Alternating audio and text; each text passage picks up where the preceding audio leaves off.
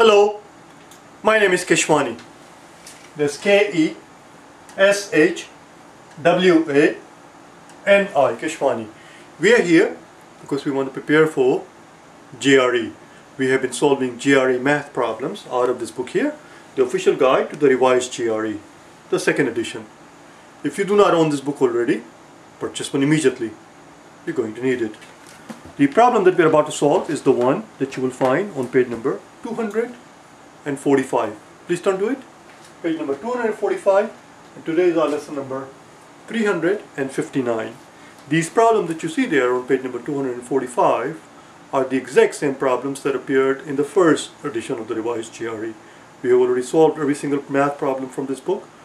If you're interested in watching the original solution to the problem, you will find it on day number 152. Let's take a look at it. Problem number 18 is what we are about to do.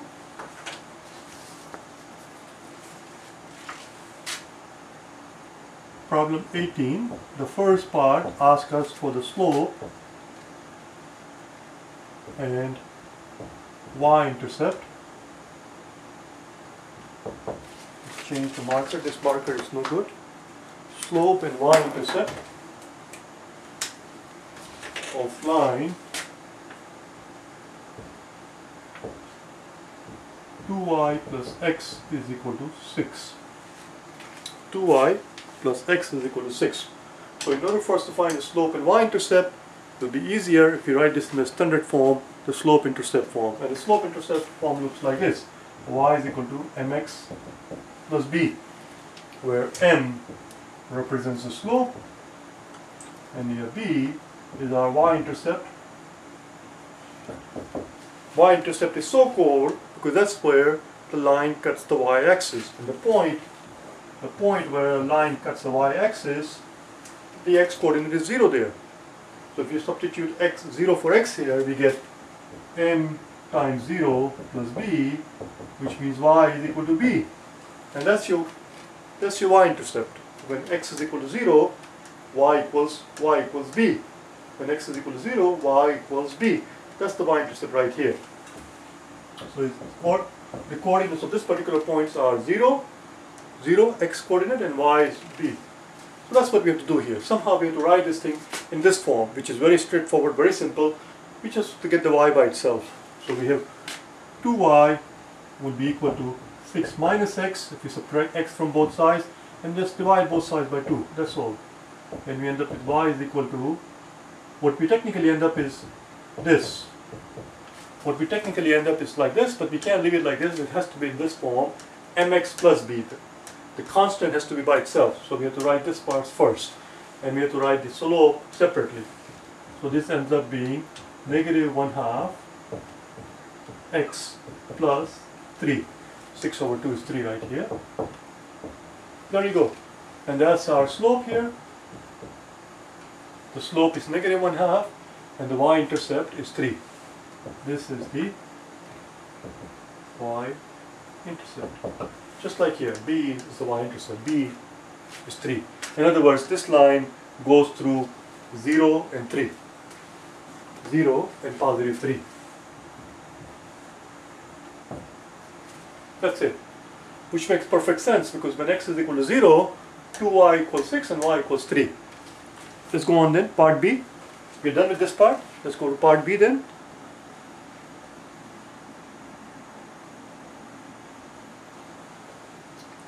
In part B,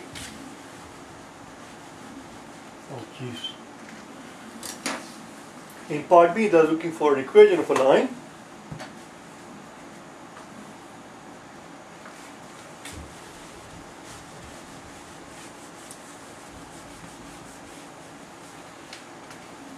Equation of the line passing through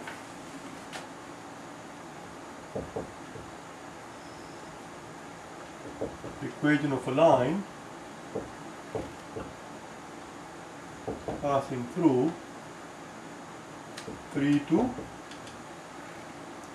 with y-intercept 1. Well, what does it mean when you say y-intercept is 1? Well, if the y-intercept is 1, it tells us that it cuts the y-axis when y equals 1. It cuts the y-axis, y equals 1, which means it goes through 0 and 1. It goes through 0, 1. So when it says with the y-intercept of 1, that is same as saying that it goes through 0 and 1. So that makes our life easy, because now we know the 2 points that it goes through. It goes through 3, 2, and it goes through 0, 1. It goes through 0, 1. So we can use we can first figure out the slope, and once we have the slope, we can use the point slope formula and get the equation. So let's first figure out the slope, shall we? The slope of this line, this line, as always, is simply the change in y over the change in x, which is just y2 minus y1 over x2 minus x1. So y2, let's call this y2 here. So that's 2 minus 1. This is our y2 and x2, and this is our x1 and y1. y2, 2 minus 1, and then x2 minus x1, which is 3 minus 0, which is just 2/3. The slope is 2/3. Now that we have the slope of the line, we can use either one of these 2 points and use the slope-intercept formula. That's all. Now we can use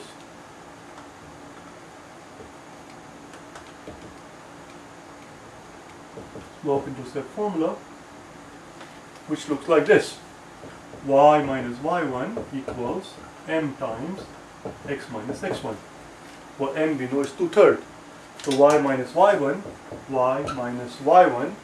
let's use this one here, 0 and 1 will be easier because we have a 0 here. Always try to use the point which has a 0 in here if you have one, because 0 makes you do the less work. So y minus y1, which is 1, equals 2/3, which is our m, times x minus 0. X minus 0, which means it's just 2/3 x. 2/3 x. Y minus 1 equals 2/3 x, which means this implies that y equals 2/3 x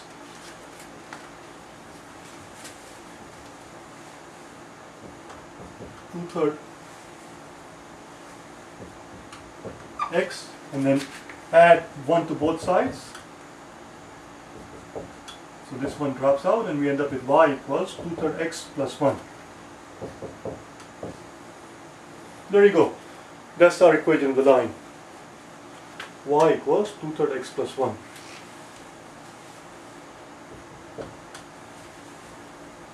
So we add 1 to both sides, and we get rid of this one here. Y itself equals 2/3 x plus 1.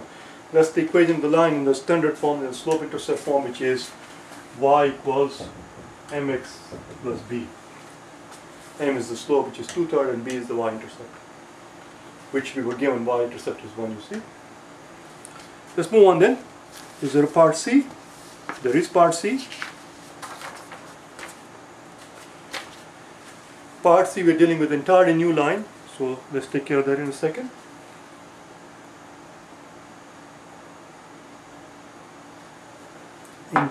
In part C, we have a third line, a new line.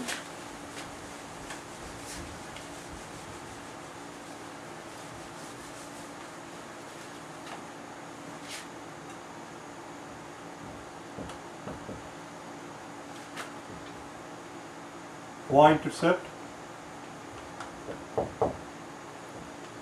of a line with slope 3 that passes through -2 and 1. So here we want the y-intercept, which, remember, this is this part right here. Y is equal to mx plus b. So if we can somehow come up with the equation of the line in the standard form, in the slope-intercept form, then we'll have the we will have the value of the intercept, which is what they're asking for. This is the y-intercept here. This is the y-intercept, because that's where it cuts the y-axis, and the place where the line cuts the y-axis, the value of x is 0. So that's your y-intercept right there. We know we have a point, we have a slope. Let's use the slope-intercept form. Let's use the slope-intercept form. which is simply y minus y1 equals m times x minus x1. Now here the distinction of x1 and y1 as opposed to x2 and y2 is a moot point because there is no x2 and y2. We only have coordinates of only one point, so that's our x1 and y1. There is no second point. Let's erase this part.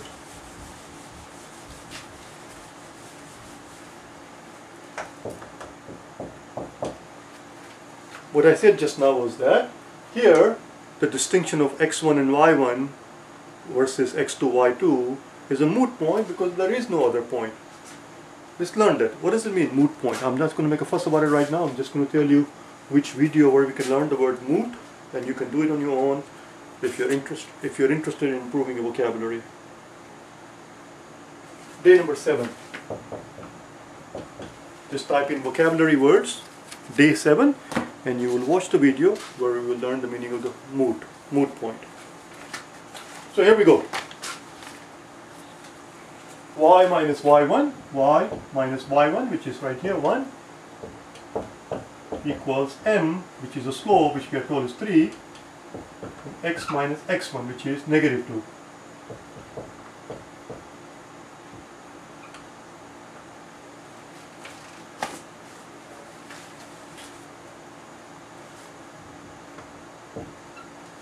So let's continue then.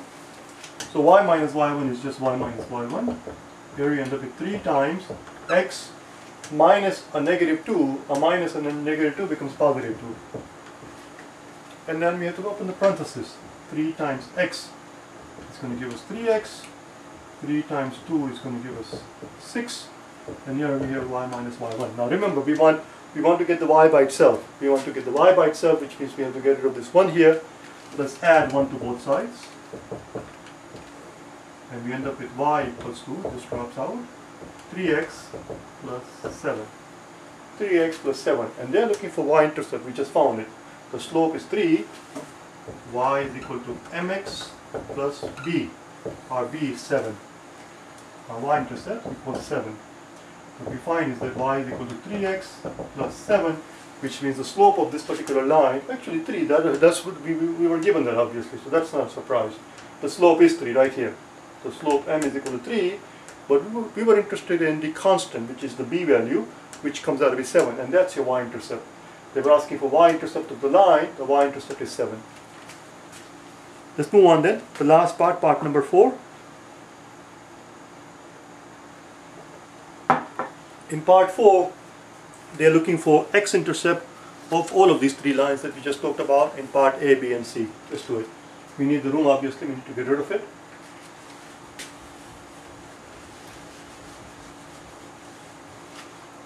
In part D, we need x-intercepts of x-intercepts of all of these 3 lines in part A, B, and C. X-intercepts of all of these 3 lines in all of these 3 lines being the lines that we found in part A, B, and C. So let's get going. Well, part C is right here. Let's put this equation right here. Let's take care of this right away. The equation for part C is right here, which is y is equal to 3x plus 7. 3x plus 7. And we are looking for x-intercept. X-intercept means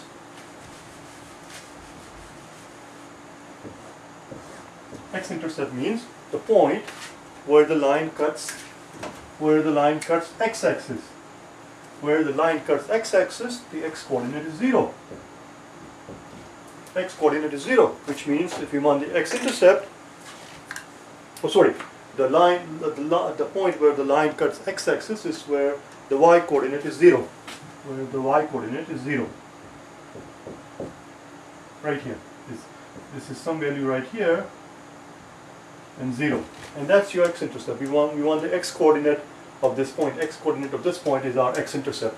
In order to find the x-coordinate of that particular point, we just said y is equal to 0, because the y-coordinate of that point is 0. We put 0 in here, and we solve for x. So y equals to 0, 3x plus 7, which implies 3x equals to negative 7, which means x equals to negative 7/3. So that's the x-intercept of the third line. Let's do the second line over here.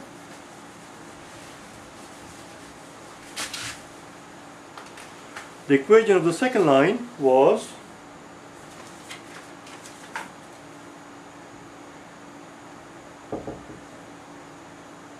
y is equal to 1/3 x plus 1. That was our equation of the second line. Let me just double check, make sure we did not make a boo-boo. Y equals to 1/3 x plus 1, that's it. Again, we said y is equal to 0 to find the x coordinate. And that will be 0 equals to 1/3 x plus 1. You subtract 1 from both sides and we end up with 1/3 x equals negative 1. And we want the x by itself. Multiply both sides by 3. And we get x is equal to negative 1 times 3, which is negative 3. So that's the x-intercept of the second line. Where can we do the first line? I left no room to do the first line, did I? I left no room to take care of the first line.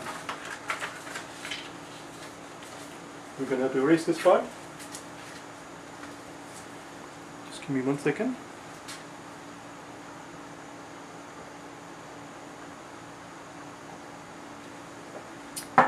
The equation of the first line, was y is equal to negative half x plus 3. Again, we said y is equal to 0 in order to find the x coordinate. So 0 equals negative 1/2 x plus 3. We subtract 3 from both sides. We end up with negative 3. You see, if we subtract 3 from both sides, the 3 drops out and we end up with negative 3 equals negative 1/2 x. Or negative 1/2 x equals negative 3. We want the x by itself. We don't want negative 1/2 x, we want x by itself. So let's multiply both sides. Let's multiply both sides by negative 2. So now here we have a negative 2, here we have a negative 2, because 1 over negative 1/2 x, negative 1/2 can be written as, 1 over negative 2. This negative 1/2, negative 1 over half can be written as 1 over negative 2. This negative 2 and this negative 2 is going to cancel out. And we end up x by itself, which is negative 3 times negative 2, which is a positive 6. That's it. We're done. It's important that you do these questions, practice as much as you can. And that's how you become comfortable. That's how you become able to do these problems in the real exam under stress when the clock is ticking. We cannot make silly mistakes. We cannot make careless mistakes. You have to learn to make yourself as much familiar with this concept as possible. And that happens through practice, obviously. I've done it again. I ended this thing with a lecture, with a sermon. So here we go. Amen. I'll see you tomorrow.